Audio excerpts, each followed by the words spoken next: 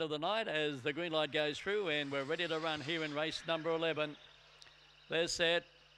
Racing now, bouncing away in front was Hello Robert to go to the lead. They were followed by Red Rocket Jet, and getting around the outside of those runners as they stride down the back of those runners was Scarlet Tilly, followed on the inside by Sketchy Finish. A good way back to Jack's Les. And near the turn into the field, Simply Millie, but on the turn, and the leader bowling along in front, Hello Robbo. Hello Robbo's home.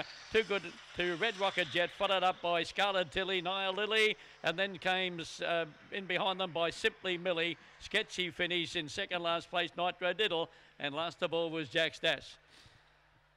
Number 3, the winner, she won it at the start, Hello Robbo, bouncing to the lead, and after that she has been too good for them. Glenn Gallen, Rachel Robbo, and then trained by Eileen Robertson on the total about 13.30 and 3.30. Red Rocket Jet $1.40, Scarlet Tilly 7.80. So there'll be a pretty good couple of exotics there. Number 1, Red Rocket Jet, second by Collision Unbelief for Crystal Hensing. Number 9, Scarlet Tilly by Magic Sprite, Collision Blue for John Buckley. So those placings on the last 319. 5 was fourth, Nia Lily. Winning margin 6 lengths by 3/4, and that run at 23.14, and that run home time at 12.38, 319 and 5. Jumped beautifully, rolled to the lead, and after that never left it in doubt.